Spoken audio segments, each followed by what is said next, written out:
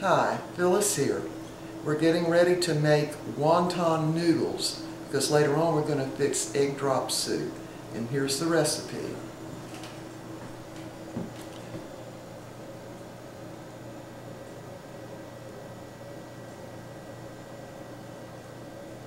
Okay, now I'm going to show you that recipe again when we start frying them. So we're going to start off by measuring our flour. And again, I'm using white Lily all-purpose flour. And we want it sifted. So it's 1 and 1/2 cups in your sifter. And 1 teaspoon of salt. Now, you need to always measure your salt not over what you're cooking, but to one side in case you get too much. All right, that's about 1 teaspoon of salt. Now I'm going to sift the flour.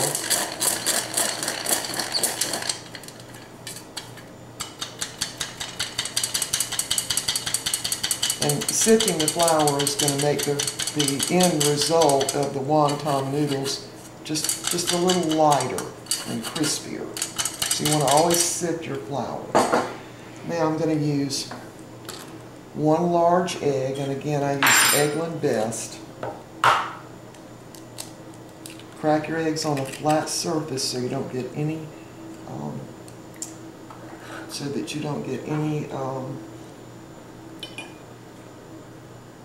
eggshell in the egg. Now I'm going to use 3 tablespoons of water in my eggs, or in my egg.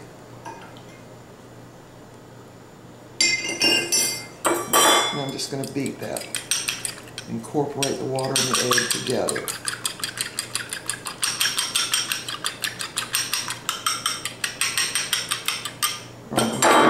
Dump the flour in a mixing bowl.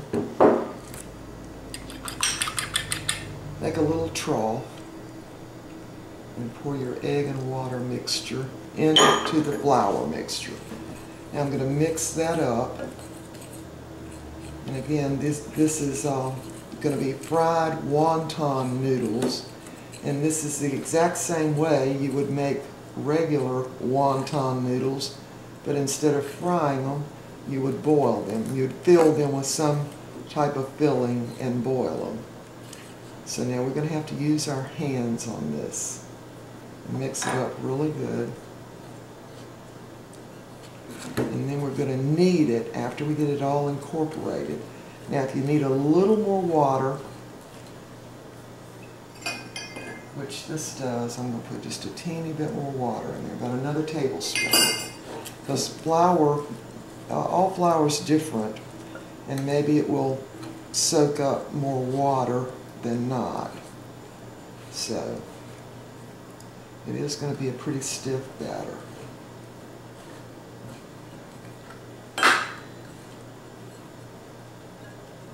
Again, just kind of get it off your hands. Work it up into a ball.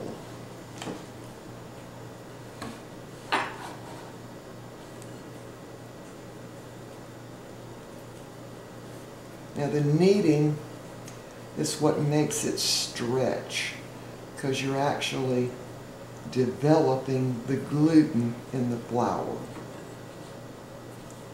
So we'll get as much of that flour as it will take in.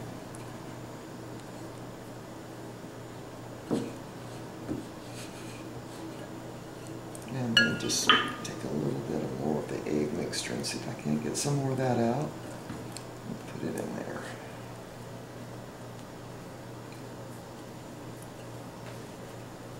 Okay, so this is really kneading.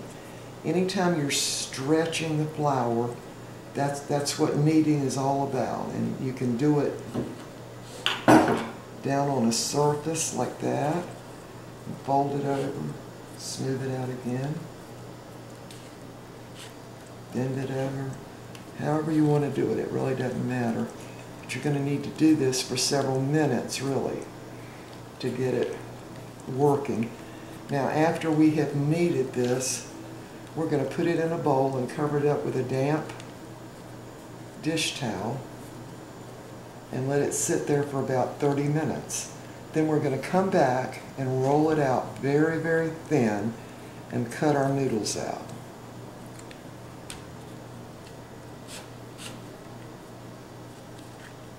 So again, I'm just kneading it to get it all mixed in together and to stretch out the gluten that's in the flour.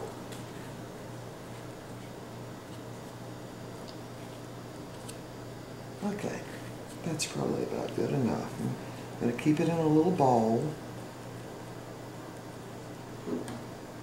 And I'm going to just simply put it back in this little bowl, cover it up with a damp dish towel or paper towel if you want to use a paper towel.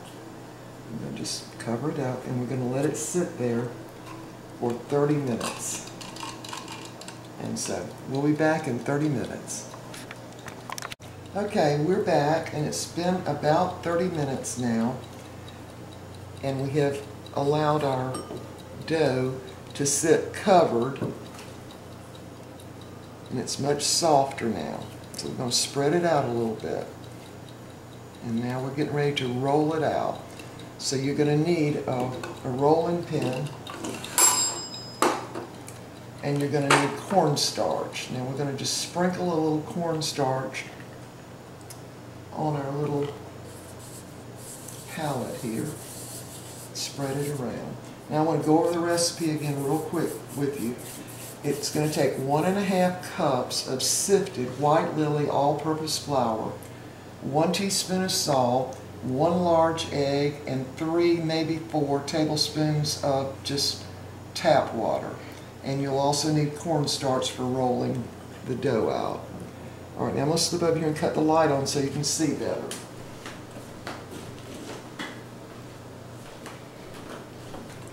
Okay, see how the dough will stretch now. So we're going to stretch it out a little bit. Excuse me. Before we roll it out. See, when you're stretching, it kind of looks like a rubber ball because it'll give a lot. All right, I'm going to place it down in the cornstarch and we're going to roll it out very, very fine, very, very thin. Now this little plastic sheet is the type of sheet that you use to roll out pie crust. You can get these in the kitchen section at Walmart. I think they come 3 in a pack. Alright, so it's going to take some muscle here to really roll it out thin, because the thinner they are, the crispier the wonton noodles will be.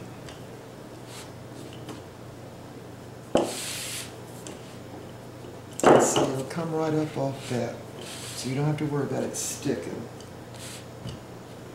Again, it's going to take some muscle to roll this out. And you can also just pick it up and stretch it.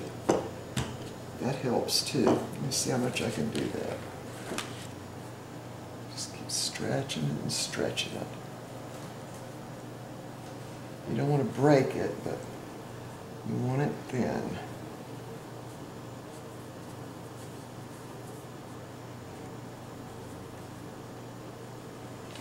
And roll on it some more.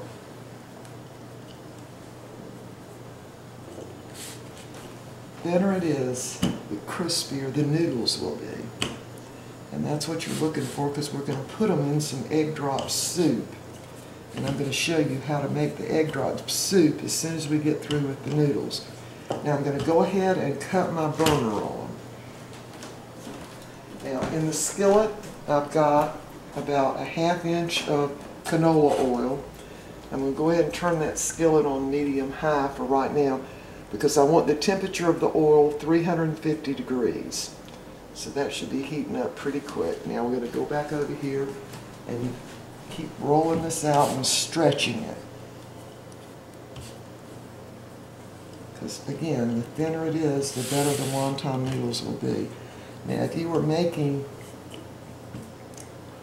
wonton soup, this is the same recipe that you would use to make the wonton noodles.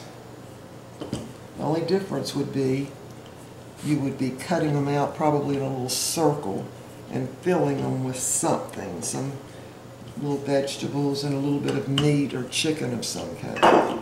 Okay, see how that stretches? All right, now we're going to cut the noodles. Oops, see, it tore a little bit, so you want to try to not tear it if you can. Once it starts tearing, you know you've gotten it real thin. Okay, and I'm going to start cutting these, and I want them about maybe an inch across and about 2 inches long. Now, all of the rounded edges you see here, I'm going to use every bit of that, because when you're eating them, it doesn't make any difference whether they're round on the end or whatever, just as long as they're thin. You don't have to worry about making them exactly the same size either.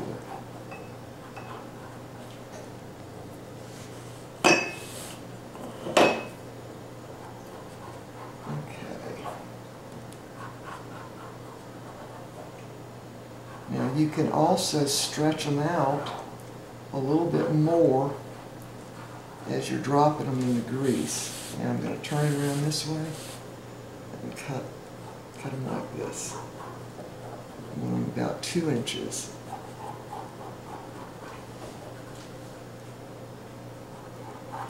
They don't have to be exact.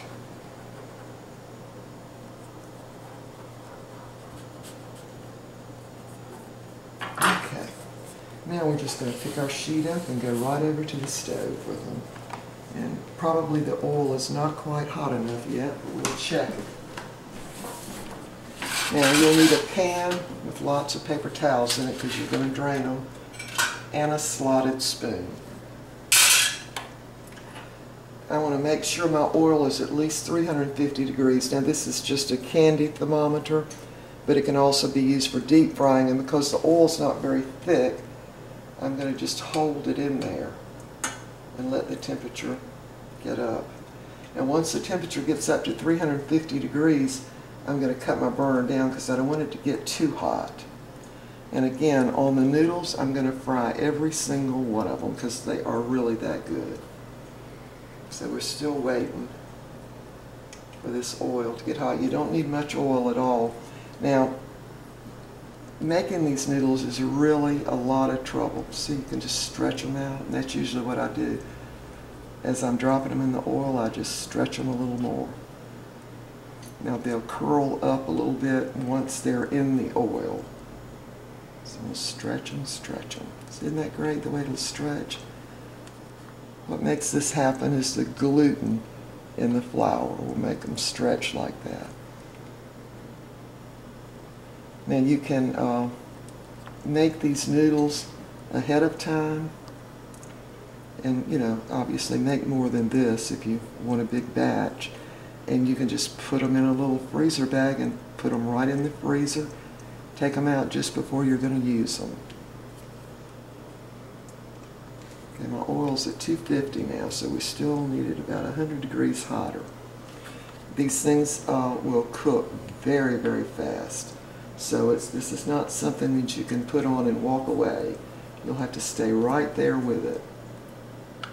And again, while I'm waiting for the oil, I'm just stretching these out.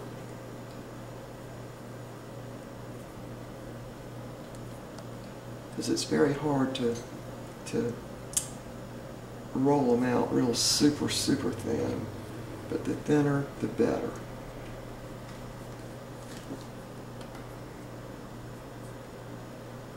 Okay, we're up to 300 degrees now, so we're still waiting on that oil.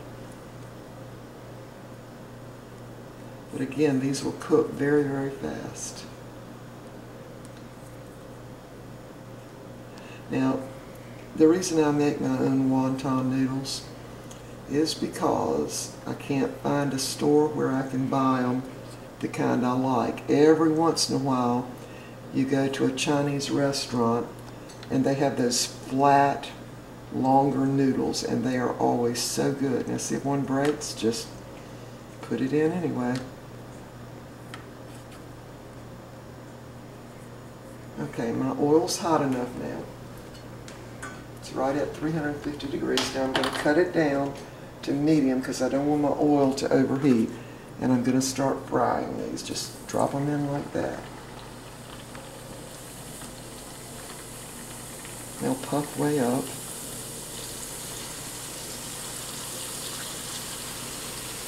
See how that one's puffed way up?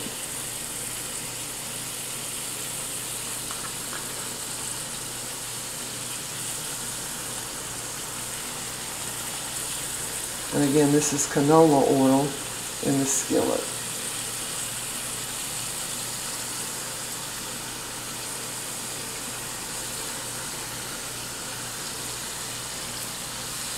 Now you might want to take a little fork and just flip some of them over. See how that's already getting a little brown? Now they've already got the salt in the batter or in the dough mixture, so you really don't need to salt them anymore.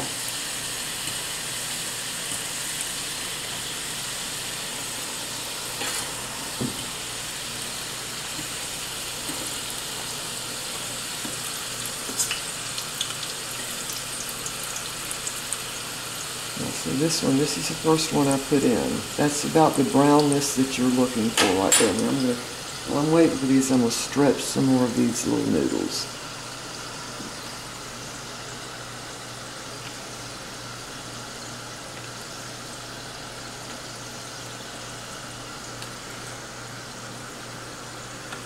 Now, sometimes when you buy wonton noodles, you'll notice a little, almost like a little dust on them. That's because of the cornstarch. Okay, now some of these are ready to take up now. I'm going to take these two up, and it's going to be really greasy, so you want to kind of flip them over on the paper towels. I'm going to flip these over one more time. Let them get done. Again, you don't need much oil at all in your skillet.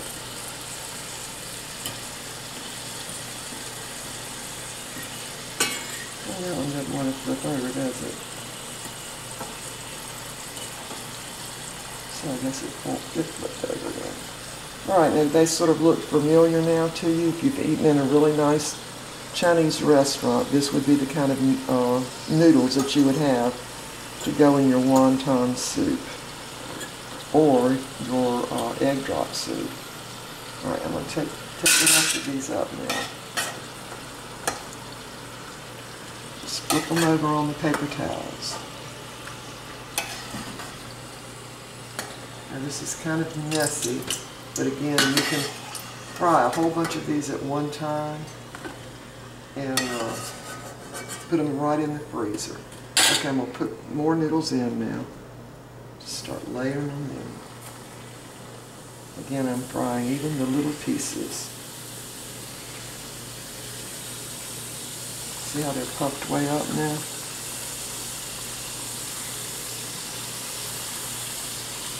So it'll take about 3 times, maybe 4, of frying them. They cook in probably, I don't know, a minute or so, most of the time. You don't want to put them on top of each other if you can help it, because they will stick together. Okay, we're going to finish cooking the wonton noodles, and we'll be back in a minute, and we will start the egg drop soup. Alright, welcome back. We've completed frying up our wonton noodles, and here they are. Now, these are the ingredients for the egg drop soup. We're going to use 4 cups of chicken stock.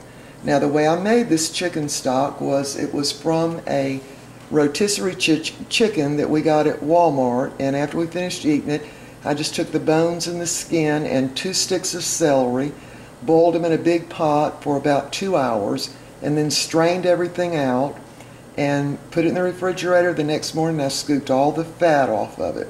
So this is 4 cups. Alright, now to the 4 cups of chicken stock, we're going to add 2 tablespoons of cornstarch into 1 cup of just tap water. Now make sure it's not, you don't want hot water, it needs to be tap water. Alright, we're just going to stir this around and make sure it's all dissolved. It'll be real cloudy looking.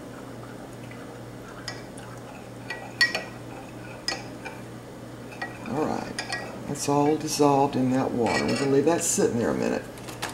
Now to the 4 cups of chicken stock, we're going to add 2 tablespoons of teriyaki sauce. Now again, this is the egg drop soup, my American version. Now if you were using chicken stock that you buy in the store in a can, it would probably take about 3 cans. 2 tablespoons of apple cider vinegar. You want to be careful you don't spill any of that in the pot. All right, that's 2 tablespoons. 2 tablespoons of chopped chives. Now you can use green top onions in this if you want to, and I have even actually shredded about 1/4 of a small onion when I didn't have chives or green top onions. Put that in there, but either way you want a little bit of onion flavor in there. Now this chicken stock is pretty well boiling. Now the egg mixture is 2 large eggs, and you want to probably get them at room temperature, and I put about 1 tablespoon of water in there and beat them up really, really good. Now they're still a little cool, but you don't want them like refrigerator cold. So now I'm going to just stir this chicken stock with the chives in it, and I'm going to add this cornstarch and water. And when I add it, I'm just going to keep stirring because the water's already boiling, so this cornstarch will thicken up pretty quick. Now if it gets too thick, you can always add a little more water.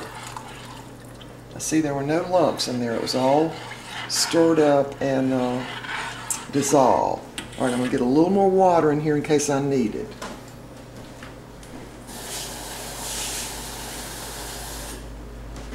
Because I don't want the mixture here to get too thick. And I'm just going to keep stirring this till it comes to at least a simmer. Now if you don't stir it right here, that cornstarch will thicken up and it'll stick to the bottom of the pot. So you want to keep stirring it, and it'll start looking a little clearer, and it will just thicken up a little bit.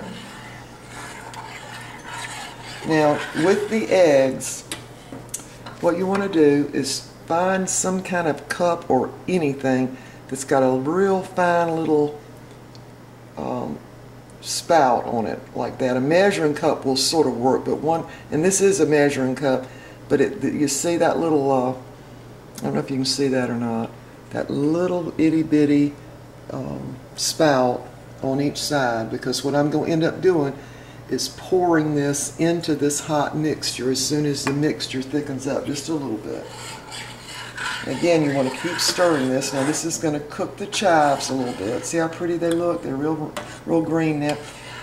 We grow chives out in the yard, but you know, they die back in the winter time, so but we have them usually from about April up until about the 1st of December. And I've just got 1 bunch of chives out there, but you cut them back and it just keeps producing. Okay, I'm going to turn my burner up just a little bit to hurry this along. Again, the chicken stock was already boiling when I added the extra cup of water with the dissolved cornstarch in it. Now I'm going to let my cameraman go over and see if we can capture a picture of the recipes again. This is the egg drop soup recipe. 2 tablespoons of corn starch dissolved in 1 cup of water, 4 cups of chicken stock, 2 tablespoons of teriyaki sauce, 2 tablespoons of cider vinegar, 2 tablespoons of snipped chives or green onion tops, 2 large eggs plus 1 tablespoon of water beaten together in cup with spout. And you just put that in a large saucepan, bring your chicken stock to a boil, turn the heat down to a simmer then when you get ready to put your eggs in. And you'll know that when it gets clear. And you're going to add the eggs very slowly and stir very slowly. Now, to make the homemade chicken stock, you use the bone, skin, and leftovers from 1 rotisserie chicken, 2 stalks of celery, 6 cups of water. Just put those in a pot and boil them for about 2 hours. Then you're going to strain it, put it in the refrigerator overnight, scoop the fat off, and you'll have your probably 5 cups of chicken stock. Okay, now back over here with the chicken stock. It's boiling now. Now what I want to do is turn it way down because I don't want it boiling that much. But it's going to stop boiling as soon as I start putting the eggs in. Alright, now this is the very important part of making egg drop soup. You can't just dump the eggs in. So, and I want you to be able to really see this. So I'm going to, let's see. I can't pour with my left hand, so I'll have to do it with this one. Now watch the little stream. Just a little stream. And just gently stir. Gently stir. Because you don't want to, you want your eggs to kind of hang together. Just gently stir it. Gently stir it. Now those eggs are going to cook, of course, in the boiling water. See how they make long, stringy things? Because you want it to look like egg drop soup, right? So, now I'm going to gently stir it because I don't want to break up those strings. Now that egg is cooking right now. It's probably already done. We didn't need any more water. The thickness of it was just right. See, it's just a little thick. Not much. Okay, we're going to just barely bring that to a boil again. Just barely, barely, barely.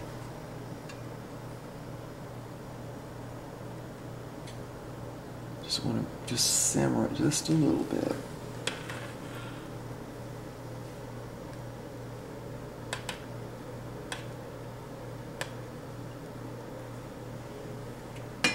Now, if you want to be really sure about everything, you can actually put one of these candy thermometers in it. And as long as it gets up to 160 degrees, the eggs are safe and it will be done. It's climbing right up there now.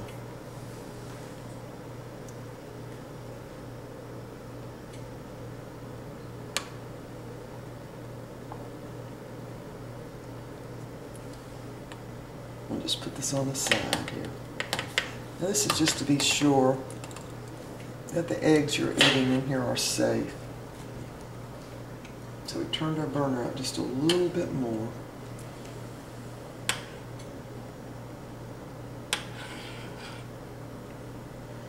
Okay, it's reached 160 degrees at this point. Of course, the eggs are certainly more than done at this point. I really don't want it to boil because if it starts boiling, it's going to break up those eggs. All right, now we're going to dip it out into the bowls. All right, here we go.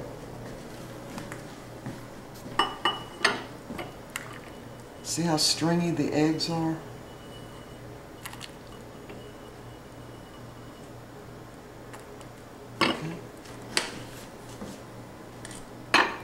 Now this is a very frugal meal because the chicken stock was pretty much free.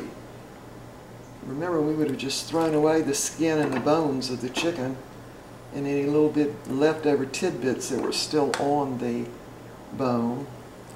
But instead, we've got yet another meal out of it. Now, of course, Asian cooking is very frugal, very. Now, here we go on to our noodles. What we're going to do is take 2 or 3 noodles and just go ahead and put them in the soup. and they will soak up and get soft. And we're just going to put 2 or 3 on the side.